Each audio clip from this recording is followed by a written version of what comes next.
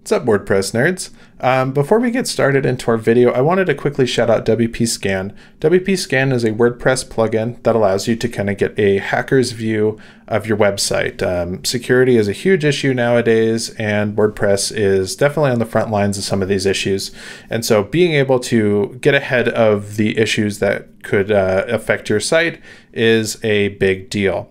Now, WP-Scan will scan your website using, methods that hackers would use to gather information about your installation, and then give that information to you in order to help you kind of patch those holes to keep your website secure. So, for example, if you have some plugins on your site that have a known vulnerability in them, it will alert you to that and then show you which version of the plugin you should either upgrade or downgrade to in order to avoid that issue.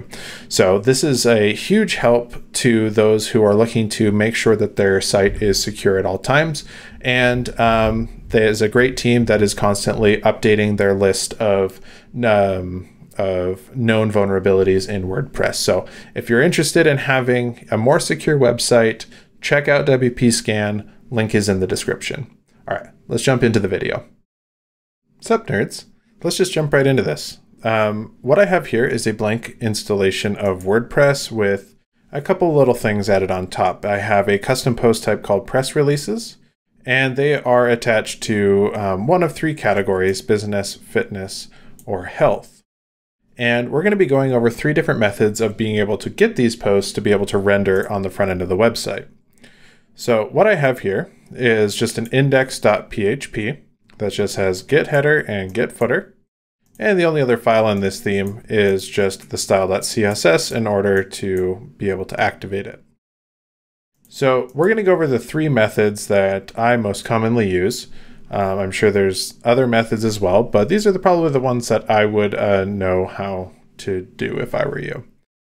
So the first one here is we have just regular old get posts.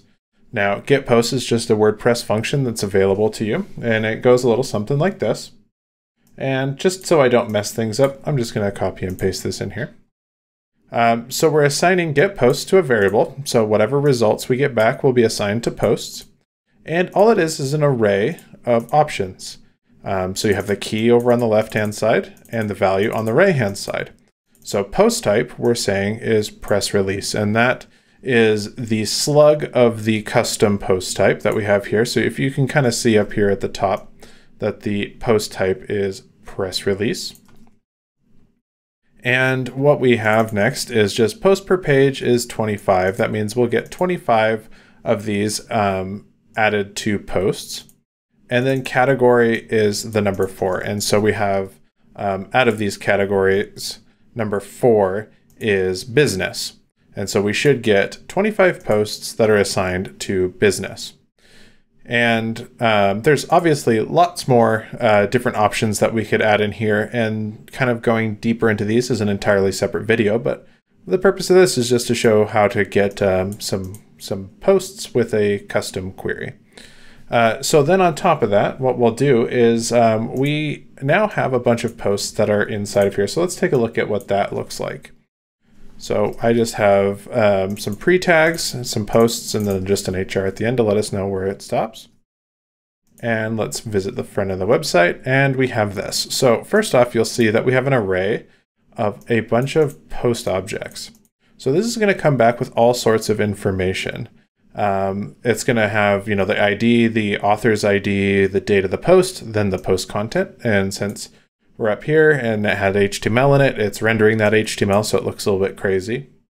But then once that HTML ends, you can kind of see that we've got post title, excerpt, and a lot of other information that we're probably not going to use. Then, the next item in the array is another post object with all that information as well. So now this information is available for us to render on the website. So what we'll do, and just to keep things simple, is we're just going to loop over these posts with a PHP function that's for each. So we're for eaching posts, and we're declaring each individual post as post.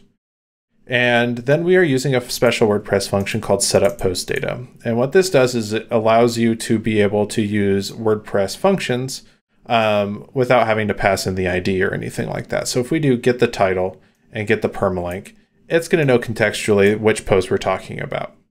And when we're all done looping over those posts, we're going to reset the post data back to its default. Because if we don't do that, it'll break things further down the page.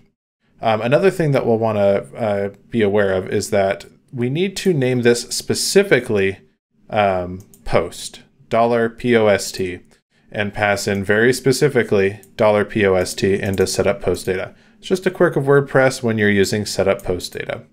So if we were to save this and refresh the page, we should get a list of 25 posts, all from the business category, and just a read more link that links to the page. And you can hopefully kind of see that link in the bottom left. But this is setting up a custom query using get post. So let's get rid of all of this. And another way to do this is by using a class that WordPress gives you called WP Query. And WP Query looks awfully similar to get posts. You do new WP Query, and then you pass in an array, and we have the same type of arguments here. WP Query has other kind of labels for some of their arguments. Like if you wanted to do the category name instead of the ID, you can do that. But we still have post per page and post type, and you can obviously go a lot more in depth with this, but we're trying to keep things light. And so let's dump out what this gives us. So we're just printing those, and we get this information here. So we have a WP query object. So we're not just getting a straight array back, but it does show us what we passed in, and then some of the query vars that came back with it. And we're not going to be going over that, but it just kind of helps show kind of how the query was built. And then down here, it has the request, kind of like what it ended up being in SQL. And then we have a posts item, post part of the object, which is an array of posts. Then that's kind of what we get back when we do get posts. So we can see down here, we got some images and all the different posts over and over again. So it comes back with a lot more information than get posts comes back with. And sometimes you'll need that, sometimes you don't. It is worth noting that get posts is basically just a wrapper around WP query. So it ends up doing roughly the same thing. But this is used a little bit different when you actually want to render things on the page. Now, you can just kind of point to the posts key and then loop over those. But the more traditional way to go about doing it is a little bit more familiar if you've worked with WordPress at all and have never done a custom query before. WP query you basically have to use whatever variable that you assigned the results to. You have methods that you could then call off of that. So you would do query arrow have posts. So we're checking to see if there's any posts in that posts key. And then so while we have posts, so you do query arrow have posts again, then you do query the post. And that kind of does the same thing as setup post data in practice. So we would just echo out, get the title, get the permalink, and another HR in between each one of those.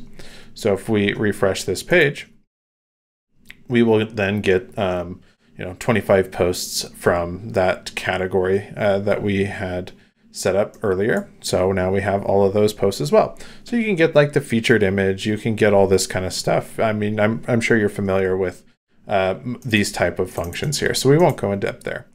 If you guys would like me to go a little bit deeper into kind of how to, really build out these, render out these queries, then I'll absolutely do that. Just leave a comment in the comment section. All right, so we've gone over get posts and we've gone over WP query. Another one, and I'm starting to use this one more and more just because we have more and more complex queries that we need to do, and there's a little less overhead in this, so the queries tend to be a little bit faster when you're doing large quantities. And this is Wpdb. So WordPress has a lot of global variables, and one of them is Wpdb.